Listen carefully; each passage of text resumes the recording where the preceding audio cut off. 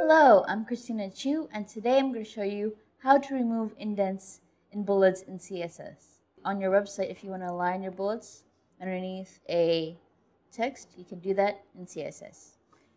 Now to do that here, I'm just going to open up my HTML document, and for this one I'm using hello.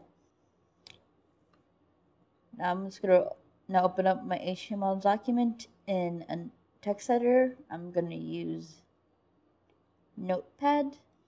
So I'm just going to put a head tag in there and style tag. It's going to be type equals text CSS style. And since my bullets are in a UL element, unordered list element, I could just tag it by just typing UL bracket. Let's do a margin dash left. We're gonna make that into a 5 pixels, semicolon. Actually, make it -5 pixels, semicolon. File. Save. It did move slightly to the left,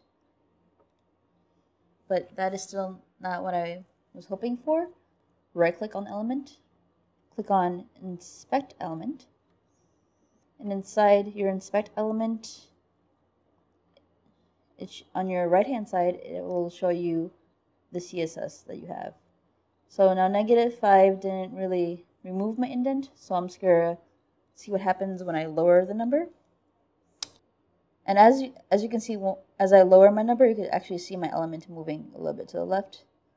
So I'm just going to choose 20.